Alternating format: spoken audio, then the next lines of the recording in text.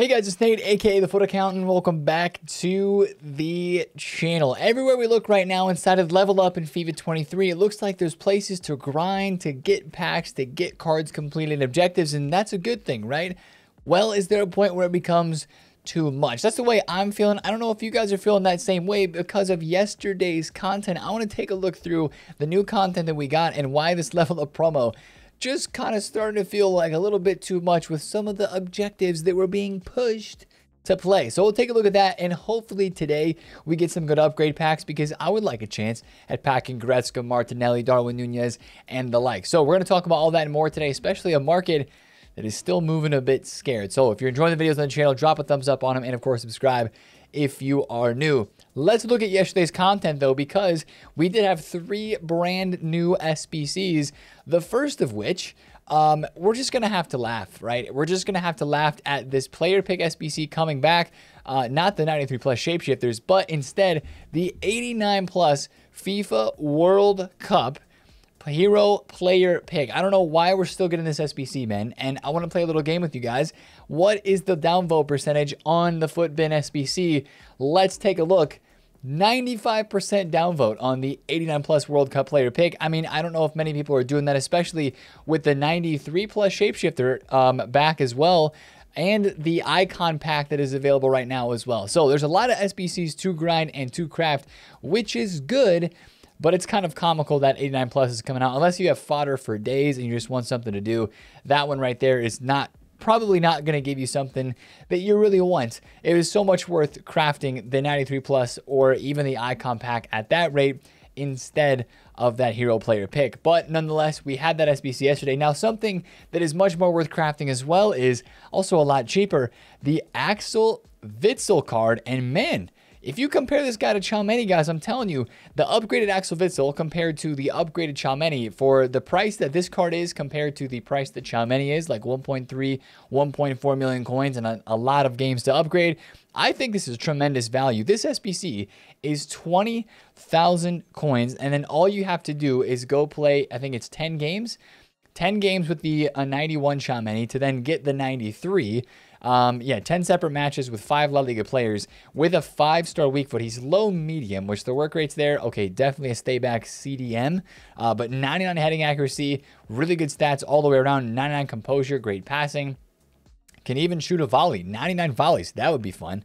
But for that low of a grind, for that little of amount of a grind, and such a cheap SBC, considering Tchouaméni is 20 matches and 1.3, 1.4 million coins, I really feel like this Axel Witsel is a very nice, cheap alternative to that Tchouaméni card. So I got nothing against that one. GG's to EA, and you could tell 86% upvote.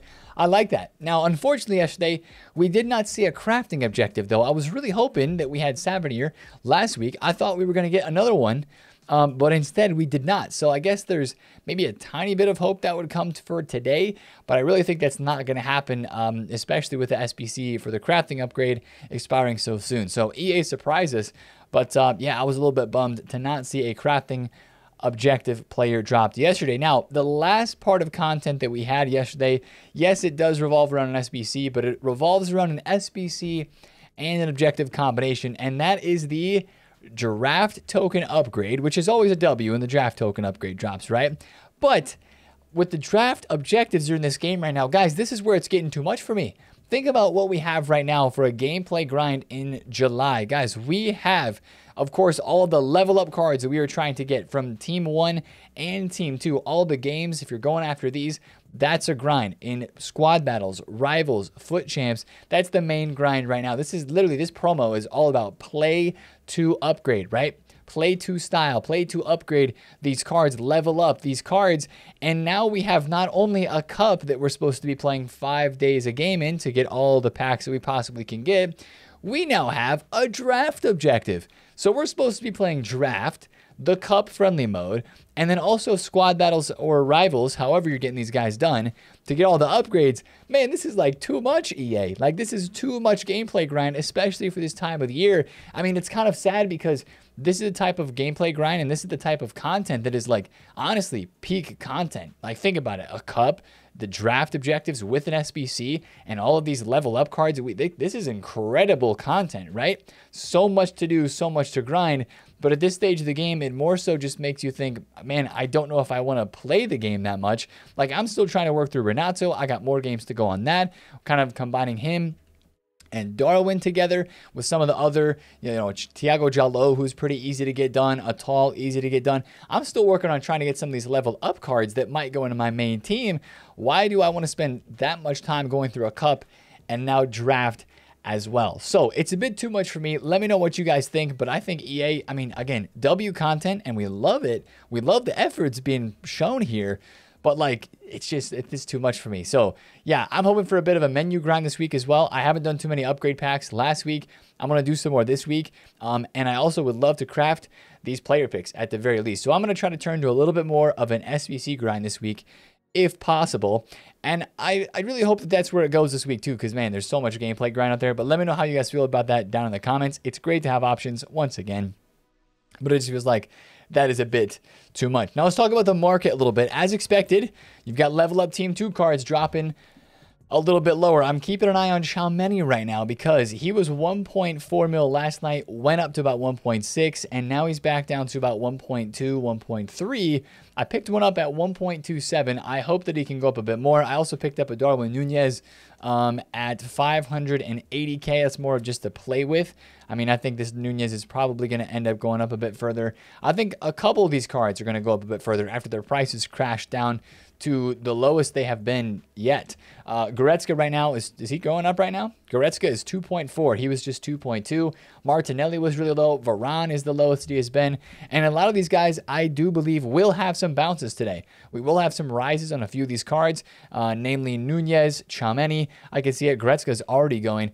And even on the lower tier, Thiago Jallo, I mean, he was already, what, 32K? 33K Footman had him at, and now he's at 36. He was 61K. Yeah, a lot of people are getting this objective done, but one thing we saw last week with the level up team 1 cards is that they rose really, really nice, like really, really nice on Monday morning. I remember seeing like Davies exploded on Monday morning, guys, because a lot of people wake up and they got, all right, time to play today, time to get moving on these objectives, and you see a lot of these cards really, really have some rises on the middle to low tier and on the top tier. So I wouldn't be surprised if there were some fluctuations out there today on some of these. So if you're trying to get some objectives done, trying to get some games in, might not be a bad time to go and to look at that. Really, what the market this week hinges on is footies, right? Footies or whatever promo is next. We're guessing that it's footies because of where we are in July, and footies has already been kind of shown to us through the pack code, and we've been talking about it, and we've been hyping it up because it's coming. It's coming. It's just a matter of when, right? So it's really got to be footies this week. The only thing that could really impact the market a ton, and I still think it would have an impact on these level up cards, Team 1 and Team 2. So if you're trying to get some games in, I would still urge you, the best practice is going to be get as many games in as a short amount of time as you can. If you know you've got a couple hours to grind, sit down, get that player, get those games in, and then just get it out, because over time, these cards, of course, are going to drop as more and more people get the objectives done. So I do expect these guys to be lower than where they are right now by the end of the week, because just like we saw with team number 1, they did drop off a good amount in that second weekend.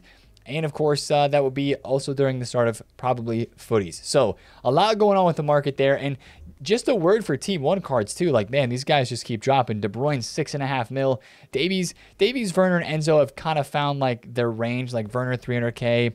Enzo, about 280. Davies is between like 440, 450. He's 494 right now. I saw him at 440 earlier. And then Renato is about 3.8 million coins as well. So those cards, man, I think still people are doing those objectives. Like, I'm still working on Renato Sanchez, but you got to be really, really careful with those by the end of the week, because the objectives go away and those cards then just become cool cards on the market that could have been something better, of course, for a lot of people, and they won't have as much demand, but they'll still have some. I bet they'll be good to trade with in the next couple of weeks, as long as they don't get released back into packs right away. So be careful with those. And the rest of the market, I was just trying to take a look at some shapeshifters cards. I'm noticing some pretty sizable drop-offs here on, Joao Felix is 1.09. That's pretty low for him. Some of your middle to top tier shapeshifters, De Jong 1.5, that's low. Eto'o is down for a shapeshifter icon, 158. Martial's a bit low. Zaha's even down a little bit. So you're starting to see, again, some more prices just trickle off a little bit. Nothing that crazy. Mara's 1.16. That's pretty low for him. What was he yesterday? He was 1.28, went down all the way to 1.13. If I could have snagged a 1.1 flat, that would have been great. But, you know, there's still going to be fluctuations you can trade in and out of. Again, this week, guys, it really just all depends on the panic and the hype for the upcoming promo footies. That's really going to bring a lot of people don't play FIFA in the summer until footies comes out. Then they come running back to the game because footies is just footies, and it has a reputation, and it has just an aura about it of always bringing good content. EA have delivered so many years past, and that's the real big catalyst that we're waiting on right now to make things change a lot on this market. Now, let's talk about today on Monday a little bit more as well, because we should hopefully get some decent content today, something that would be fun to grind. We mentioned the SBCs, right? That's where I'd be looking today. I don't know what day it was last week that we had Alexis McAllister. I think it was Thursday, if I'm remembering correctly.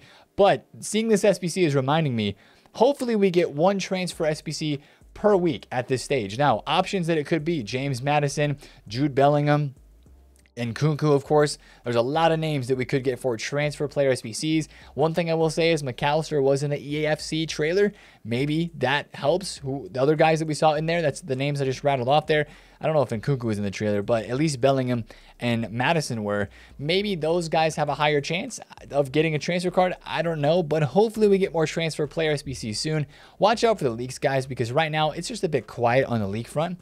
We actually do not have anything at the moment in terms of player SBC leaks. But again, since it's been the tail end here of the end of FIFA, as FIFA 23 comes to a close, it really feels like the leaks have slowed down. I don't know what the reasoning for that is.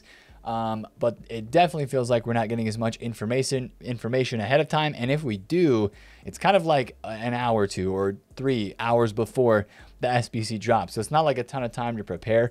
And, you know, we could have a player SBC today. Today also could just be an upgrade pack day. 81 or 82 plus player picks I would 100% expect to see on the game today. Hopefully they dropped the big ones. Go 82 plus, EA. Why not? I mean, you dropped the 81 plus the last 2 weeks or the last week for sure.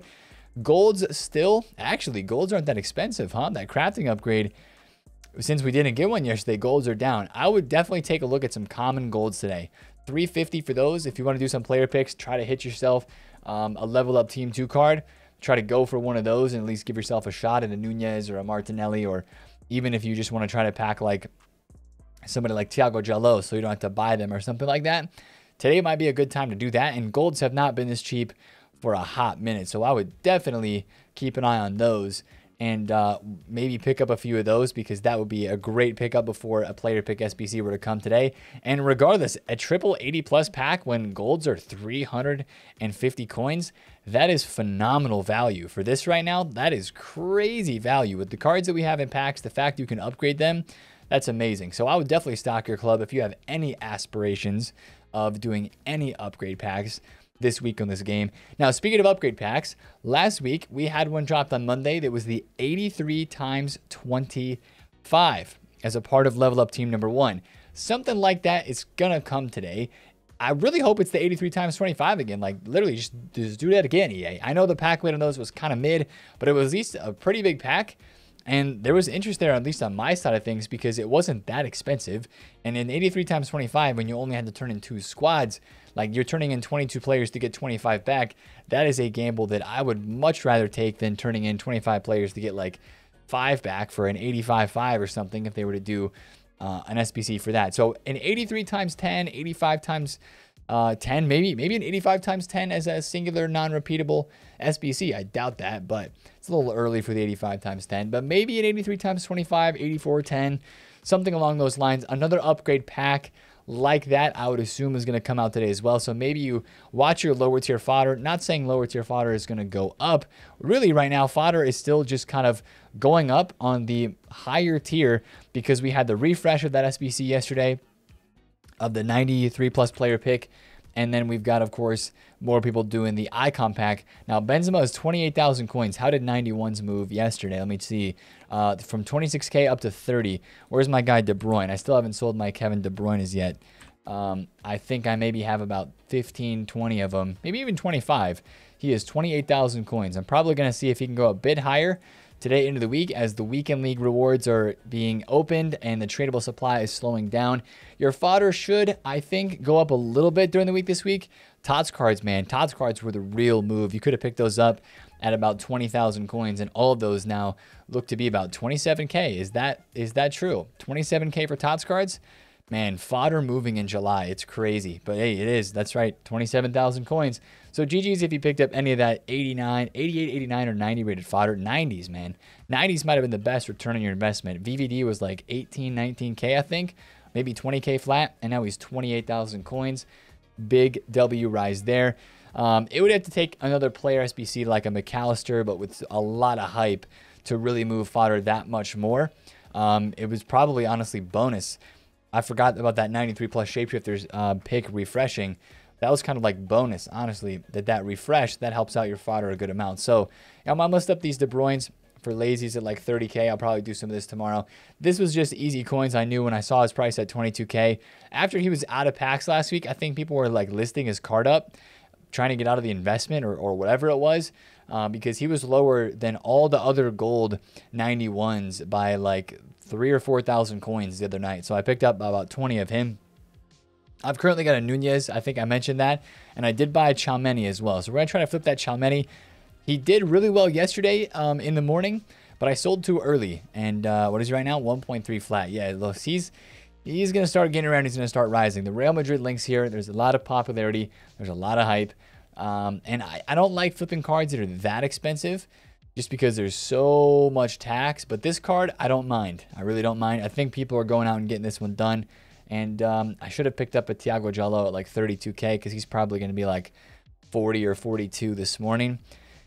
Into the day on Monday, just because that's a card that I would expect to rise up a little bit. We still got 3.6 mil in the tank. I was going to buy Renato because I'm not done with him yet, but I didn't like the price. I really didn't. Renato is really, really rare, though. He's probably going to go to like 4 mil, and then he's going to hopefully drop back down to about 3.5 at some point soon. I got to buy him today, though, to get some more objectives done and get some more games played. But yeah, that's kind of the state of this game at the moment, man. So much gameplay grind. It's sucking the life out of me a little bit. I will say this, doing co-op with the bros, that is a blast. All right, co-op with the bros is an absolute blast. And we'll be doing probably some more of that today. I am 9 out of 12. We'll open this pack right now. 9 out of 12 on the daily login. So I got to make sure I do those the rest of the week so we can go 12 of 12 and get that done. But actually, co-op Rivals has been some of the most fun gameplay that I've had in a long time, just playing with the lads recently. So I'm excited to do a little bit of that again this week. And man, we got to say this before we open this pack. These menus are absolutely atrocious. I don't know what other game is taking up EA server capacity right now. I don't know what is going on. Oh, baby, let's go. Who do we got here? Portuguese, center back. Hey, just pack him. You don't have to buy him. There we go, man. Thiago Jallo. Boom, straight into my objective team. But as I was saying, these menus are absolutely awful, bro. I don't know what it is right now, but they are horrific. So I'm going to put that Thiago Jallo on my team, and it's going to take me probably a whole other couple minutes to do that because the menus are so slow. But, guys, we have some EA FC videos coming soon. I'm trying to make a lot of content as much as I possibly can around that stuff because we got some pretty cool stuff coming, some pretty cool news, and some official EA released information, I think, coming on Tuesday, according to the leaks. That was the one leak that I believe we did have yesterday. It was from FIFA U Team, and I think this leak makes sense. I think this leak makes a lot of sense. He said, these guys tweeted out FC24 gameplay deep dive trailer on July 18th at 4 p.m. UK time. I think that makes a lot of sense, and I would we'll be on Tuesday at that time, or at least right around that time, to look at the gameplay deep dive trailer, to look at the pitch notes more importantly, because we can learn a lot more from that than necessarily watching the video. So that's some FC news that is upcoming that we have to look forward to.